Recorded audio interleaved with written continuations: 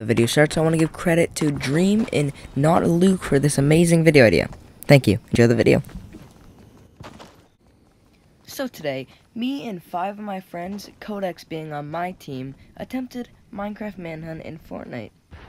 So, the only rules were you're not allowed to use mythic weapons, and there are no vehicles allowed, so they can't easily kill us.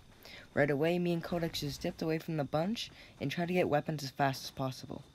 They surprisingly were not chasing us and actually going to a van to get more loot to try to shoot us. You'll see this in play soon. So around this point, me and Codex were feeling pretty good with our setup. Codex just got shield, and then I got shot at. I knew I had to snipe this guy because his teammates were very, very close. Oh! Can we just get a little bit of a replay on that shot?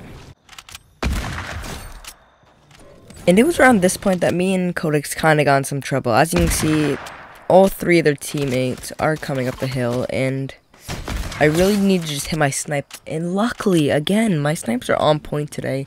However, Codex's shield, he's got to flank the right side, and they're most likely going to get their res here. It's going to be a 4v2. With our loot, it's going to be very hard to win this. However, right here, I mean, how many snipes have I hit? I've shot, I think, 3 bullets, and I'm pretty sure I've hit every single one of them. My snipes are really on point. Now, right now, Codex is fighting the one, and they might have got the rest. However, I still don't think they do, so I believe it was a 2v2 in this situation. Me and Codex were pretty confident that we could win this game. However, they ran. I knew he didn't have a gun, and I just had to hit this snipe, and I think that was the first snipe that I missed. Could be wrong, though. And now they're running. I have no way to shoot them. I don't have an AR or anything. This is all up to Codex to hit his shots. Unfortunately, he doesn't miss, and they somehow get away. But mainly it just leads to a sick finale. After doing a bit of fishing, they finally spotted us, and this leads out to an all sniper brawl. And they had actually a really nice shot here for 50 damage about. My teammate is asking for heavy ammo, however, I don't have any, so I just drop him 1. He's like, yeah, give me 1 shot, I'll kill them, and then of course he misses because Codex trash. Hopefully he's not watching, which he probably is. So yeah, an epic battle right here. Codex kind of clutched up, I will not lie. 2 very good players, by the way. They're fishing for some reason. Again, their shots are on point.